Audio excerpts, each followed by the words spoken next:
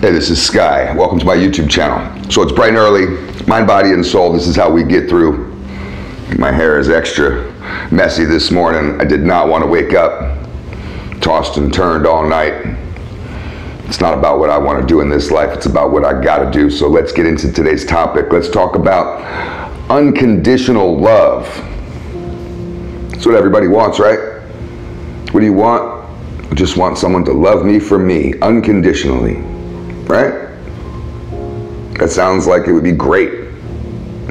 The more I think about it, unconditional love, I don't really think that it's realistic, and I don't think that it happens unless you have a dog. And even a dog may have some conditions. You can get a dog to turn on you, and you gotta be a real jerk. But you can traumatize a dog enough to where it will say, fuck this, I'm out. That's a condition. I'll only take so much. I'll love you through all the thick and thin and the bullshit, but there's a line that you can cross. And we all have our line. Some people's line is closer to their heart than others. Are you looking for unconditional love? Are you telling your partner that you love them unconditionally? You might be lying to them.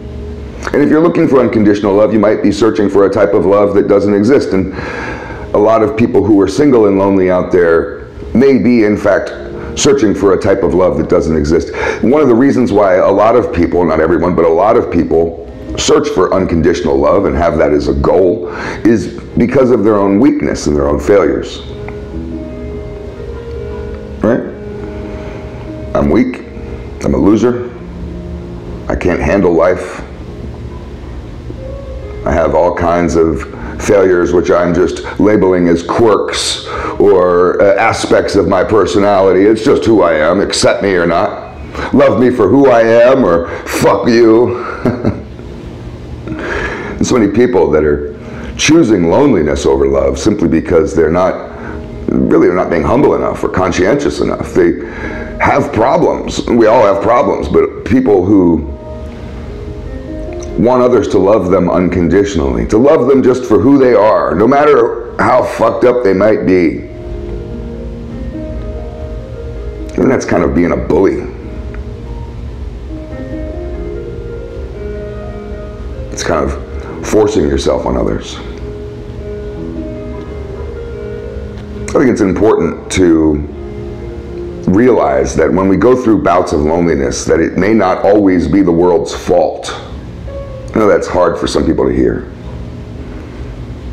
But you take an active role in your life, do you not? I mean, it's all on you. People don't like to hear that every single thing that you do, every single thing that happens to you is all on you. It's all either your fault or your responsibility to deal with, if not both. And people just don't like to have that in their head. They don't like to have that option on the menu. Everything has to be other people's faults. This is victimization 101, the victim mindset, the mindset of the weak. Accept me for who I am is the cry of the wounded bird, the victim. Why not become stronger? You ever thought that all that nagging that your old lady does on you might be valid? You might be a lazy sack of shit that's worthless. You might have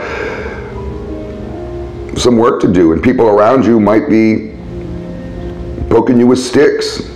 Saying, get up, motherfucker, come on, get busy. Meanwhile, you're just sitting there crying away, thinking how oppressed you are. Nobody accepts me. I'll run off to the hills and live alone like a hermit.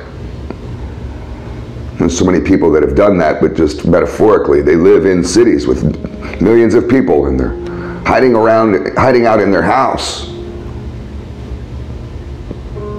And people at work don't accept me, so fuck work. I won't work anymore because people at work don't accept me for who I am. I am a lazy, snobby, snotty jerk who's narcissistic and weak, and you have to accept me or fuck this place. I'll go on welfare.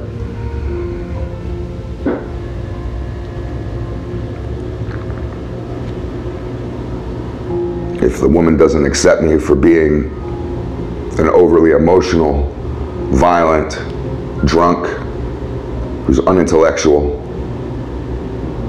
doesn't take care of himself, smells, has man titties. If she doesn't accept me for that, then I'll just stay single. Fuck her. Can't change me. Love me for who I am or don't love me at all.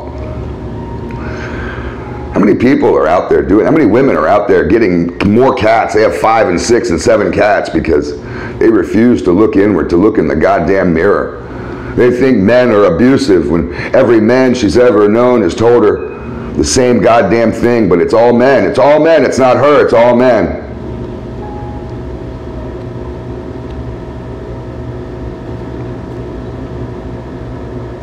You have to be able to be humble, to be able to look within.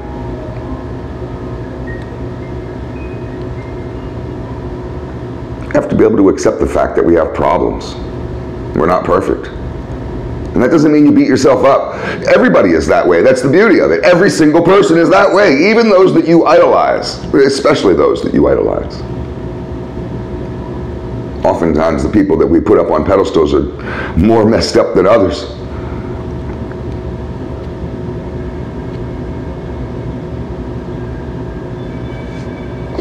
Unconditional love is harmful.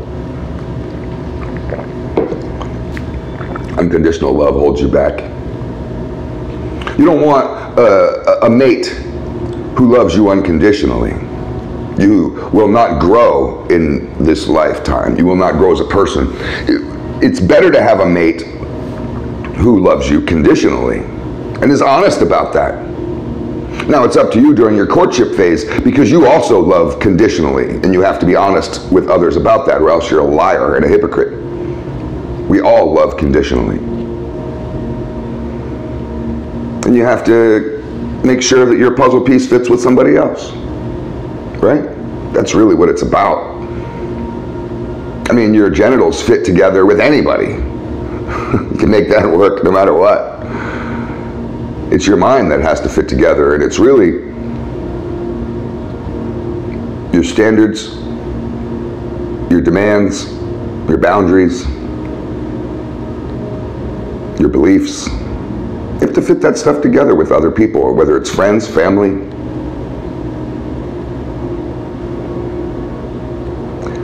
Parents never love unconditionally. People have this fantasy that their mother loves them unconditionally. It's not true. Your mother has conditions on you. And your whole life, you have raised yourself to meet those conditions, humbled yourself to adhere to those standards. Because we want our mother's love, our father's love. Most of us do.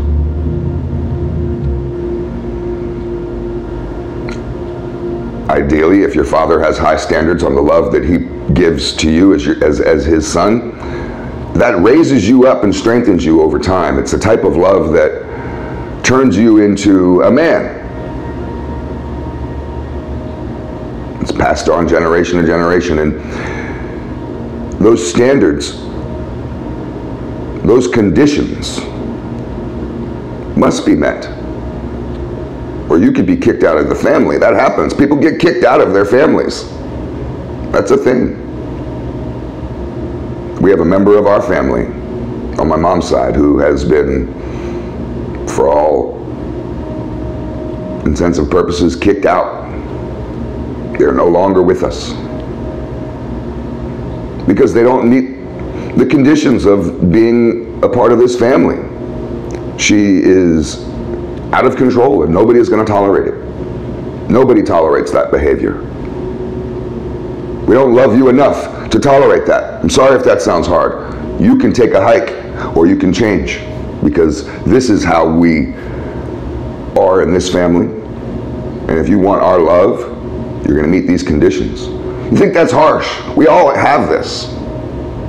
We all have this. So don't play this fantasy of unconditional love. Don't go around telling people that you love them unconditionally when you don't. It makes you a liar. It makes those people around you weaker. It makes the person that you offer that gift to, you give them that gift, it's a burden. People need conditional love to stay on track. We all need our loved one, your wife, to tell you when you fucked up, to tell you when you cross a line, to tell you, no, that's unacceptable behavior, dear. I don't stay with men who act like that. I wouldn't be married to a man who does that. You want to be with me, here's the conditions. Like, I don't know why people are so attached to this fantasy of unconditional love when nobody is truly practicing it. Nobody. Let's just be honest. The more honest you are, the more we'll understand ourselves and others. We'll understand when someone is angry with us, and someone gives us the cold shoulder. When a whole group of friends, maybe your wife, your entire inner circle, your kids, they're all bummed on you for some reason today, and you don't even know why, because you're not meeting those conditions. Doesn't mean that we live up to everybody else's standards. If that's how you've taken this video, you've missed the point. We have our own standards. I'm looking to create relationships, whether they be love relationships or friend relationships, with others who can share in my standards. We have similar values. We have similar discipline. We have similar conditions. Think about all this stuff next time you're going into a relationship. Think about this stuff in the relationships that you currently have. Maybe it'll help you to understand where the conflict lies. It's food for thought. Thanks for watching.